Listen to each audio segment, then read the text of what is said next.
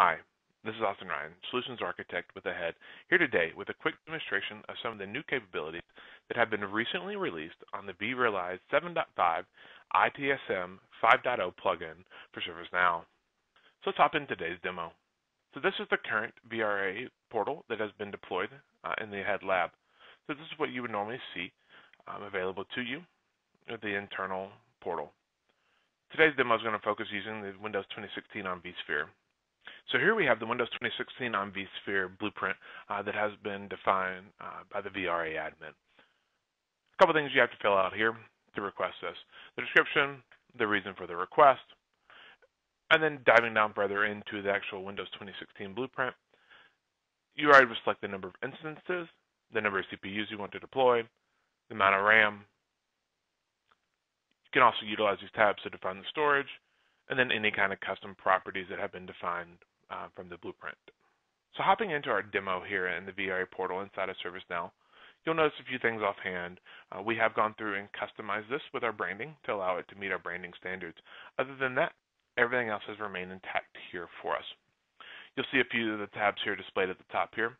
The system overview allows you to just take a look at any of the deployments that have been already utilized, any of the machines that have been deployed as part of the vRA environment here, any of the requested items that have originated out of ServiceNow, and then if you utilize the approval functions inside of ServiceNow, they will show here.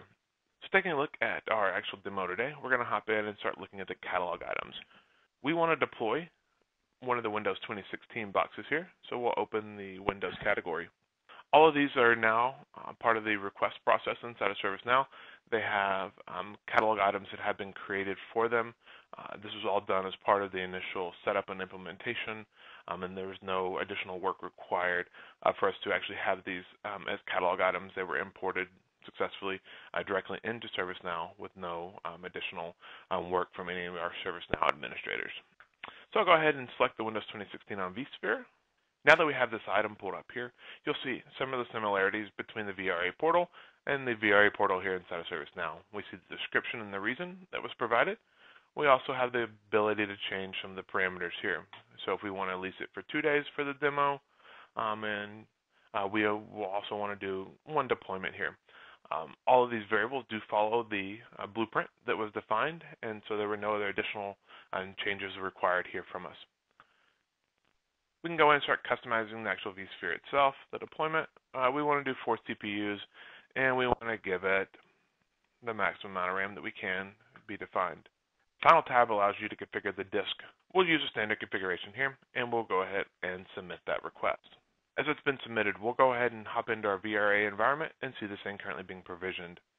So we see this, the request that we did, the Windows 2016 on vSphere, and then we see that that's currently in progress. For the purpose of the demo, I've gone ahead and pulled up a deployment from earlier in the day. So we'll take a look here at the machine that I requested earlier. So this is the overview of the machine that was deployed here.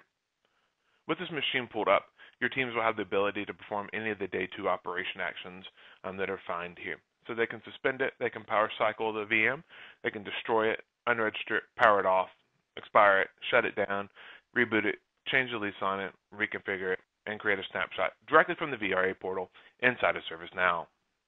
Thanks again for your time today. I hope you found this demonstration of the new features useful. If you'd like to learn more, please contact us and we can have a more thorough discussion. Once again, thank you for your time.